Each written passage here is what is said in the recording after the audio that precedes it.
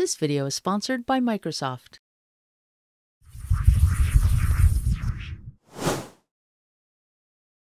Vertical alignment.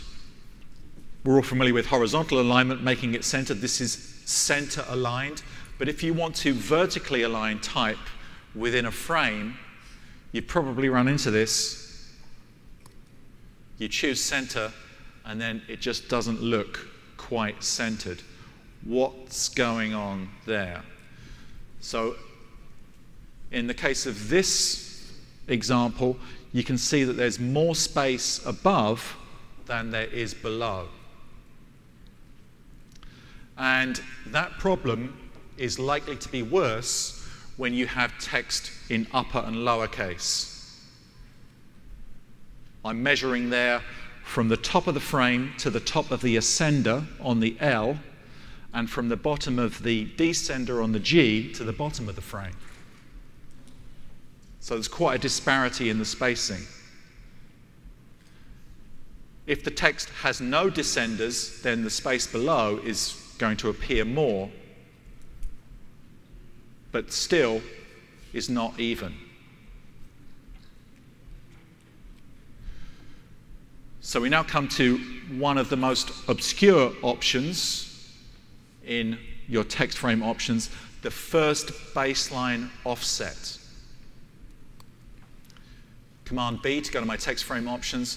I'm talking about this, first baseline offset. What happens to the first baseline of type in a text frame? By default, it's set to ascent, but we have these other options. Now, what we mean by ascent is that it's going to align to the ascender height. If I put in an F right there, you see that that comes almost to the top of the text frame, but not quite. Even with an ascender in there, there's still going to be a little bit of space between the top of the text frame and the top of the type. If we choose cap height, which is what we have here, then the text is going to butt up against the top of the text frame.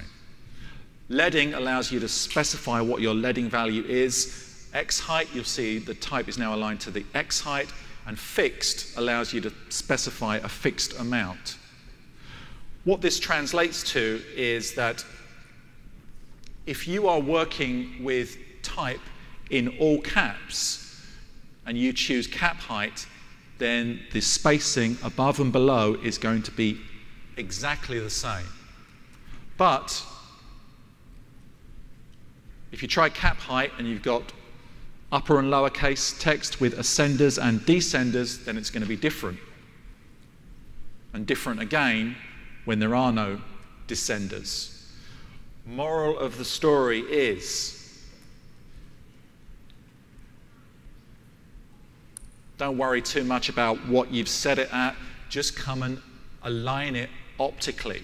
And you can do that in a couple of different ways. You can come to your text frame options, make sure that this is broken so that you're setting the top offset independently, and you can just nudge that up and down. Or, and I know this sounds like a terrible hack, and it is, but it gets us where we want to go, you can apply a baseline shift to the type.